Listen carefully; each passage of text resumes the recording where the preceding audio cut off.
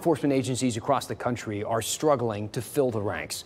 WRAL Fayetteville reporter Gilbert Bays shows how the Cumberland County Sheriff decided to help fill the gaps. Well, the ceremony this morning lasted about an hour, and you can see some of the deputies being congratulated by their family members.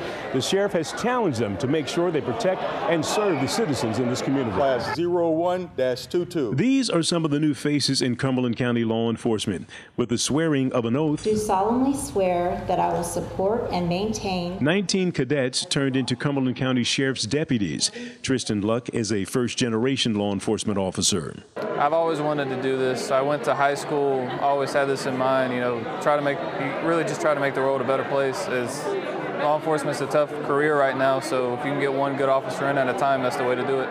Nobody knows that better than Cumberland County Sheriff Ennis Wright.